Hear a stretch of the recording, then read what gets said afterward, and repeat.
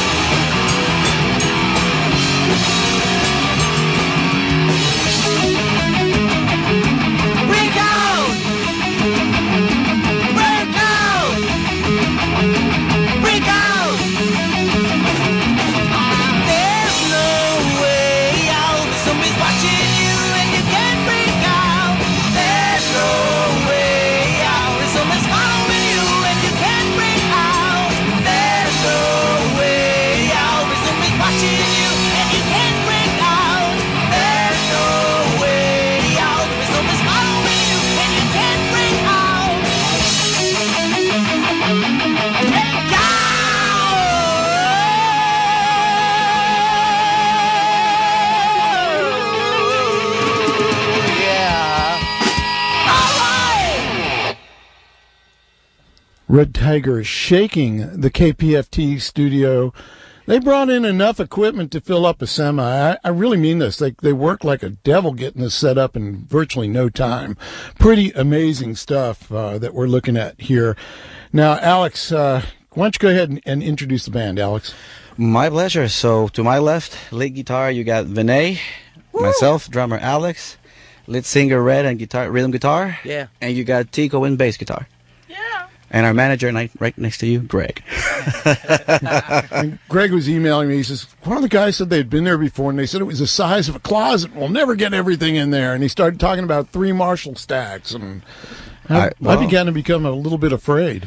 Well, we've played Tetris in the past, so I think we did pretty good. What do you think? Now, your band has been together for 12 years today. Today's an anniversary? Today's the anniversary, 12 years today. So we're really happy to be here with you guys, playing out and just spending the afternoon with y'all. Now, for those listening out there, 12 years as a band is a pretty cool experience, but this is even a cooler experience because this band hails from Puerto Rico, and you actually migrated here a couple of years ago, right? Yes, we did. Yeah. We moved out here. I came in 2012, but then the guys came in 2014. So it was like one by one type of situation. And when you were growing up, a lot of Kiss, Metallica. What were you? I mean, what were we doing here? Kiss fans, Metallica fan, and Guns N' Roses. Jen are all about my left. Vinay's got a big flying V. I mean, this is the real deal I'm looking at here. This is a rock and roll guitar if there ever was one. And where'd you find that, Vinay? I actually got a really good deal. I believe it was meant to be mine because I was looking for a guitar online, and this was a used guitar online, and the picture it had like some major damage on it. I called the guitar center where it was at, and they were like, dude, there's no damage on this guitar. And I was like, then what's wrong with it? Why is it so cheap? They're like, I don't know. And I got it, and here it is. I once bought a car the same way. There you go. Oh, yes, indeed. There was no hell damage. None whatsoever. There's no power steering either, but that's another story. So you grew up listening to this, I would say like 1970 rock and roll, 72 rock and roll, loud and proud. And as a musician, when you're learning, when you're a child, when you're picking up the guitar, you know, you have something in your head you're trying to imitate. You got to make that sound. What sound was that? For me, personally, what brought the change on was when a friend of mine showed me Guns N' Roses, and he played the video for Don't Cry, and you know when Slash just erupts into that solo and Slash, that moment I knew, I was like, that's what I want to do right there. All about Slash. And Alex, a rock and roll drummer. I mean, you could play for a lot of bands, and you're looking at everybody from the backside and keeping time. But this is like a lot of work. This is a full workout doing the drums here. When I first started, I was a huge Kiss fan. But if I need to pick one right off the bat, it would be Steve Smith. You just can't beat him, man. He's crazy good, and that got me going. I had him on once. We talked. I think there was a reunion tour or something, and he just came back on the band with Journey, so he's going back now with them. So I'm excited about that. Can't wait to see him play. And KO on bass in the corner.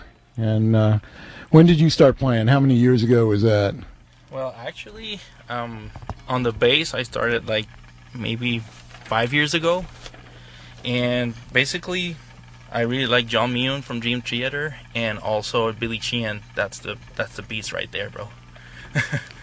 And again, keeping the bass line going in a band like this is a different experience than, say, other musics. This is pretty high tempo, high energy, balls out rock and roll, and you have to come up to speed with that. 12 years, about when do you think the sound kind of gelled to where you really felt confident getting up in front of larger crowds? Ooh, let's see. So we started back in 04. I would say right about late 06 and 07, we got our first opening gig. We were supposed to play with Poison, and that didn't take. So the next year, we got a chance to play with White Lion. And we just looked at ourselves and said, it's either now or never. So we really hit the rehearsing room hard. And after that, it's been nonstop ever since. Took it more seriously. Yes, You sir. got around some really high-end professional musicians and saw what they were doing. Had an influence? Yes, I mean, it gets to a point where you get this opportunity and you see them live and you're like backstage with them and they're talking about their show and you go like, okay, we really need to step it up because we're going to play like right before these guys. So we really need to step up and make sure we're at the same level. What's the biggest crowd you played for? Oof. Sebastian Bach. No, the White Lion concert was about 4,000 people. So I would say that would be our biggest so far, 4,000. We may have up to 4,000 slices of watermelon at Watermelon Festival, but 4,000 won't fit in the cafe. Just the same, we expect a pretty good crowd down there. People that'll be a KPFT benefit. You're listening to Red Tiger in the KPFT studio today. If you're a lover of music, live music, or just want to support the station, whatever brings you out to the cafe, you're going to hear a wide variety of homespun music from honest to God, working musicians that it's coming from the heart and coming from the soul. These gentlemen here from Puerto Rico have made a journey. And why? Why did you come here? Why did you leave home to come here and play? To rock. Well, let's go ahead and Yeah, of rock. course, yeah. You got another one for us? Yes, sir. And we could talk about that, but that's a hell of an answer. I like it. All right. Red Tiger in the KPFT studio. You make it possible. KPFT.org. Please go ahead and hit the tip jar. We'll be in Fund Drive next week, and you can always call that number and donate then.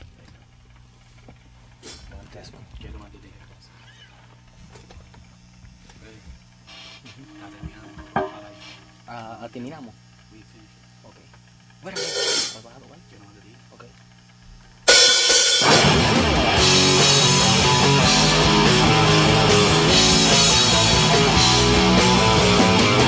Desde que te conozco, amor, has sido mi gran tentación,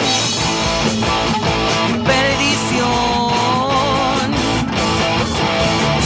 Sé que me celas, corazón, he sido tu gran tentación,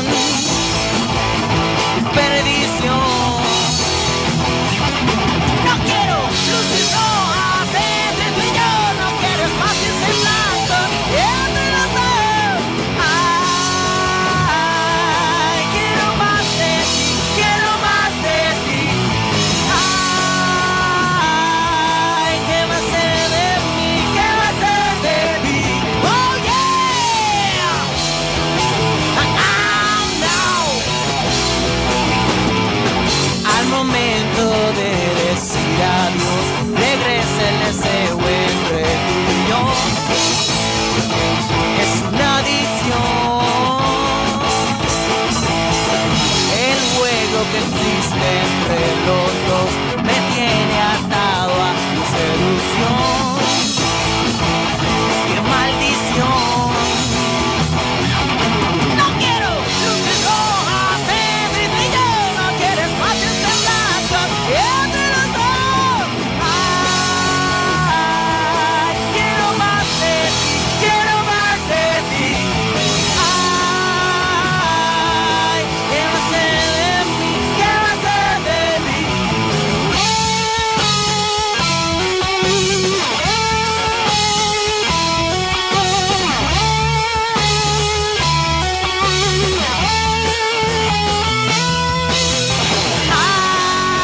Ay, quiero más de ti, quiero más de ti.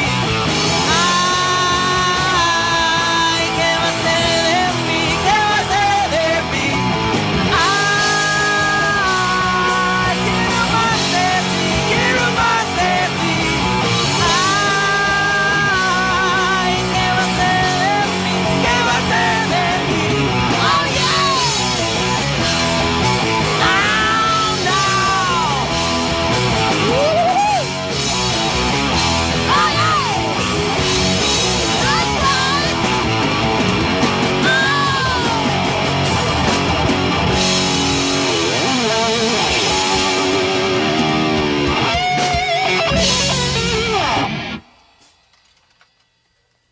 Red Tiger playing live in the KPFT studio, and wow, what what a magnificent sound. That is like some really high-end rock and roll. And the vocals are right there. It's in your face. There's no question. We can well appreciate, all of us listening, exactly where this comes from. And it's hard to do, and you guys are pulling it off really nicely. You got 2 albums you've done? Yes, sir. He's right. You're in my face. Not just playing.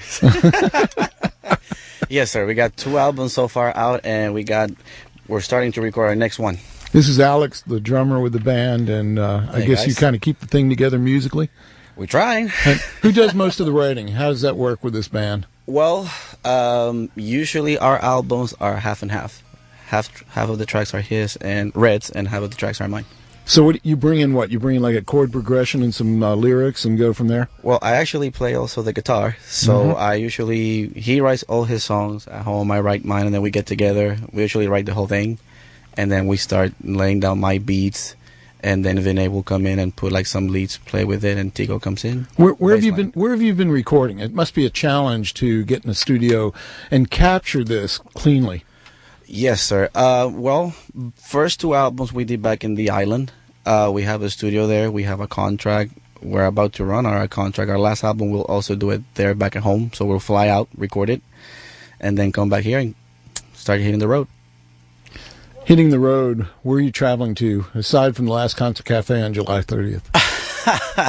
So right now we got July 23rd, we're doing Texas Tavern. I believe the 28th, we have Bike Nights and the Pub 529 for Harley Davidson. And then July 30th, we'll come see you guys. Have a ball. And where do you go from there? You got a lot of gigs in August booked up yet? Well, we have a contract now with Harley Davidson, so that will run through the whole year. That'll keep you busy. That'll keep me busy. It'll keep us busy, and then we got recordings after that. So we'll be traveling back to the island to do the album, cut some tracks. So it'll be playing live here, traveling, cutting the tracks, then coming back. So 12 years together, 2 years in this country, a 3rd album coming. Where do you want to take it? Where do you've already played for like 4,000 people, which is a pretty good crowd. What would be your dream gig? Ooh, well, my personal will be Madison Square Garden will be one for sure. If we travel overseas, Wembley Stadium, that'll be the kicker. Hey, but hey, the sky's the limit. We'll see. NRG Stadium. Oh, NRG Stadium in Texas. All right. Well, the sky is the limit, and with that much energy behind the music, it will take you very far. This is really cool. The lyrics on that last piece, what was that about? Red. Well, when these girls start teasing you and teasing you and teasing you, you want a little bit more. It's just like that. Everybody knows that one. What do you mean, man? You're begging for a little bit more of hugs and kisses. Oh. We'll keep it PG. Begging? You should have asked me about the previous track. Nah, I'll just have you play another one. I appreciate if you will. All right. Let's go ahead and hear one more from Red Tiger. They're going to be featured at the Watermelon Dance and Summer Social. Number 30, Triple X at the last Concert Cafe. 30 years of great playing, and initially we didn't think so, but the Hightailers will be back for their 29th appearance in 30 years, so ought to be a lot of fun that night. Red Tiger.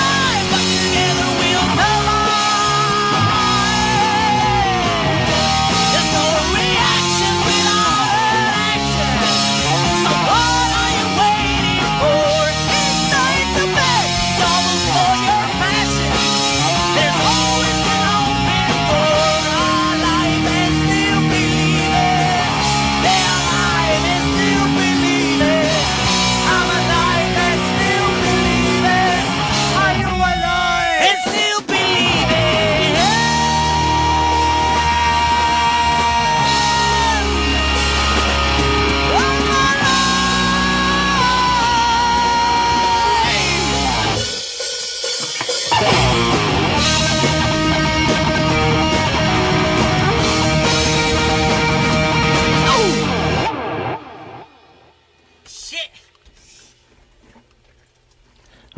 Yeah. Red Tiger in the KPFT studio, loud and proud. Alex, can you hear me all right? So much for PG. Yeah, well, okay, it's all right. Yeah, no, we have to watch our FCC and all that. I know. And I wasn't prepared in here either. So, Well, so much for that. Sorry for this, Simon. That's okay. We'll survive. We'll get by. And actually, after hearing that and watching that, there's so much energy coming off of this. People, come on out July 30th to the Last Concert Cafe and see Red Tiger and see a homegrown, homespun, true rock and roll band from Puerto Rico now calling Houston home. Where do you call home? Houston. And we're so lucky to have you here. Oh, thank you so much. Big contract with Harley Davidson. You're going to be doing a lot of traveling with that, playing various festivals? Yes, so far, like I said, we had the year booked with them. It looks like it'll extend till next year. So we'll see where that takes us, and then we'll go from there with the new album. Very good, and we'll look forward to that. So 9 o'clock to 9:45 at the Watermelon Festival, and they're going to run that like a... Man, that's going to be like the KC Missouri Pacific Railroad right on time. It'll be fun. If you show up at 8:58, they'll just be getting going. Yes, sir. Show up with the Red Tiger freight train. There you go. There you go. I mean, these are true rock and rollers. You're going to see a show, people. I mean, if you're into it, then you better be into it, and you better be there. Guys, thank you very much for coming down here and bringing all this in. Thank you for having us. Thank you for thrill. everything. We'll get the electric bill and sort that out later. Yes, sir. So Fun Drive is next week, and when we talk about our bills, you can just imagine what that just it's did. fine. You just call our manager and send him the bill. Works for me, Jack. Hey. Gentlemen, thank you. No, thank you, guys. Rock and roll in the KPFT studio, and only you make that possible with your donations. Man, that was just far out. I got to tell you, that was really amazing. Watching that, you can imagine what that stage show is going to be like. Well, in my book, one great piece of rock and roll certainly deserves another, and being who I am, let's do it this way. 90.1 KPFT Houston. Let's go back to May 8th, 1977, to upstate New York and Cornell University and the Grateful Dead.